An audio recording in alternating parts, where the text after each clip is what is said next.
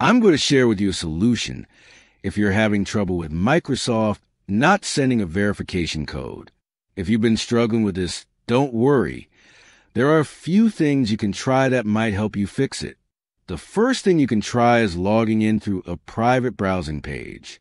This is a great way to ensure that your browser is clear of any stored data, like cache information or old login data, which should be interfering with the process. If you use Google Chrome, you can open a new profile and log in with that. This method won't require you to sign in to your previous profile and can sometimes solve issues with sending verification codes. Another thing to consider is that sometimes Microsoft takes a little bit of time to start sending codes again. Some users have reported that it took around a week before the system began sending them the verification code after trying these steps. It's a bit frustrating, but it might just be a matter of waiting for the system to reset.